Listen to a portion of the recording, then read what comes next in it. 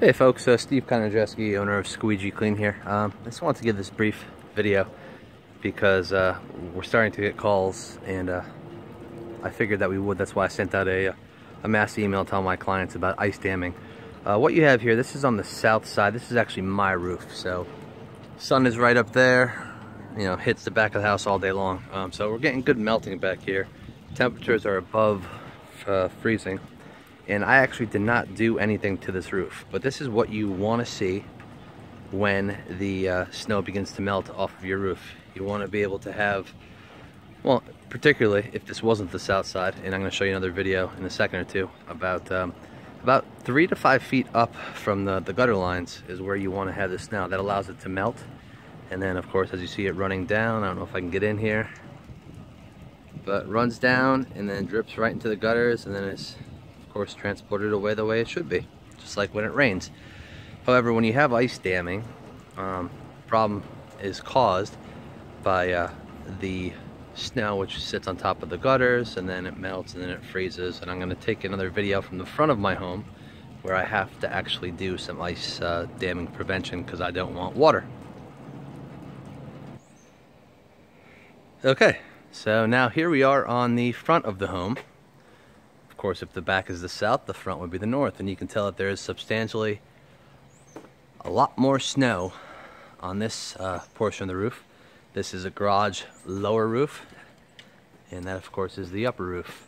Upper roof has a little bit less snow, and that is because there is no attic in that portion of the roof. So the heat that's on the inside of the house is, of course, heat rises, and it is going against the drywall and the ceilings, and it's melting that snow at a substantially faster pace than this right here. And there's actually this is all attic above here, and it's actually a deep attic too, where I can stand in. It's about 6-8 feet tall, so the snow is not going to melt off this portion of the roof nearly as fast. Of course, you get no sun out here, so as you have days in the upper 30s, nights in the low 20s, teens, you're getting freeze thaw, freeze thaw, freeze thaw. So I don't know how close I can get in here where you can see it, but there actually is some ice starting to form on the edge of the shingles.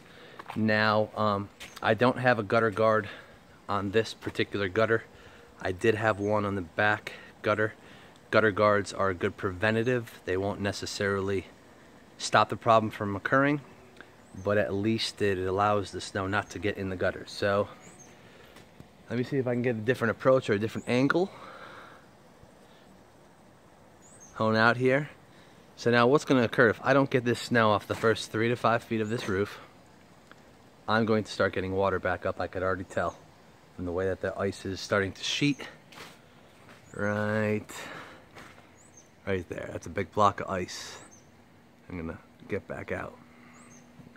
Okay, so this is ice damming, and it occurs when there is a lot of snow on the roof. I'm getting lots of calls about it. As a matter of fact, I just had a lady down in Red Lion call me. She already has water coming through her ceilings, down her walls.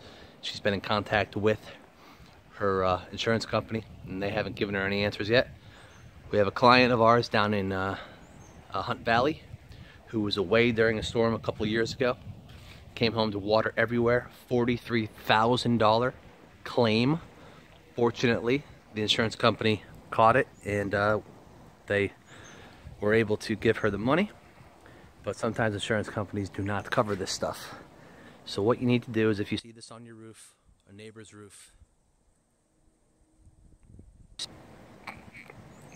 anyone that you know that might have this problem, please tell them to give me a call or an email. Steve Kondrajeski, owner of Squeegee Clean, 717-465-2822.